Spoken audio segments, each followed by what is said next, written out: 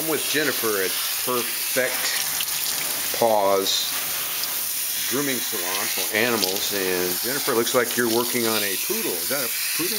Yes. It is a poodle. Yes, an apricot poodle. Apricot poodle. And what sorts of grooming things will you be doing with this poodle today?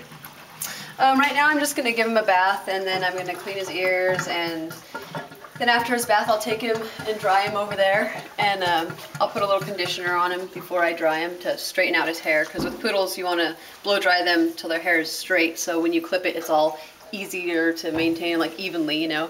Right, right. But yeah, so okay, you mentioned cleaning the ears. Is what does that do in terms of the hygiene for the dog? well, the ears are really important because they could get infections in their ears. Poodles, you have to pull their ear hair out of the ear canal, like this right there.